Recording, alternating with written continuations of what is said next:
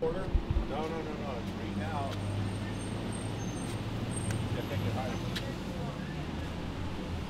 I got a call late last night saying that some rioters had vandalized the business, but I had a guy that was fixing my door, and I guess he fended them off, but he was against crowbars and hammers, and so it could have been much worse than just paint. It could have been broken windows, and there could have been some injuries. So yeah, it's a spit in the eye for sure, for sure. It's not a, and like I said, vandalism does not equal progress or activism.